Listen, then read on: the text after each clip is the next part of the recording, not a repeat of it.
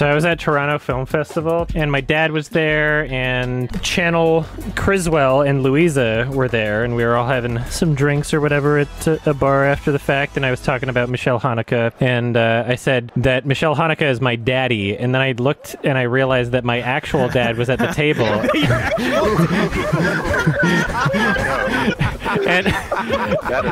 and like, he's not a part of internet culture, so he doesn't understand. So that's just gonna sound weird to him, and he looked at me and he's like, I'm gonna pretend I didn't hear that. I'm like, no, you're my dad. Awesome. He's my daddy. I tried to explain it and it didn't work out very well.